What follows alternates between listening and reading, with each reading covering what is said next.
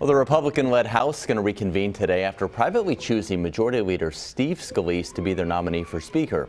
But as CBS News' Chanel Call reports, Scalise going to need enough support from a divided House to clinch that job.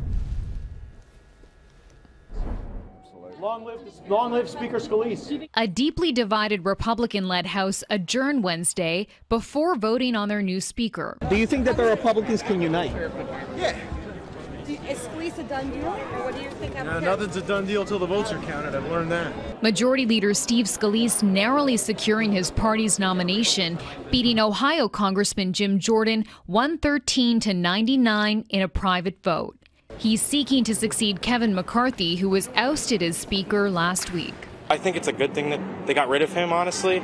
I don't think he supports most of the values that we support. To win, Scalise must have majority support, but short of the 217 votes needed Wednesday, the House chose to recess. It's really, really important that this Congress get back to work.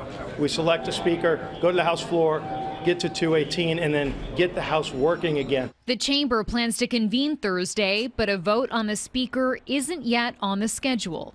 The new leader must hit the ground running with a federal budget crisis and military aid to Ukraine and Israel hanging in the balance. That position is critical in terms of bringing legislation to the floor and moving things forward.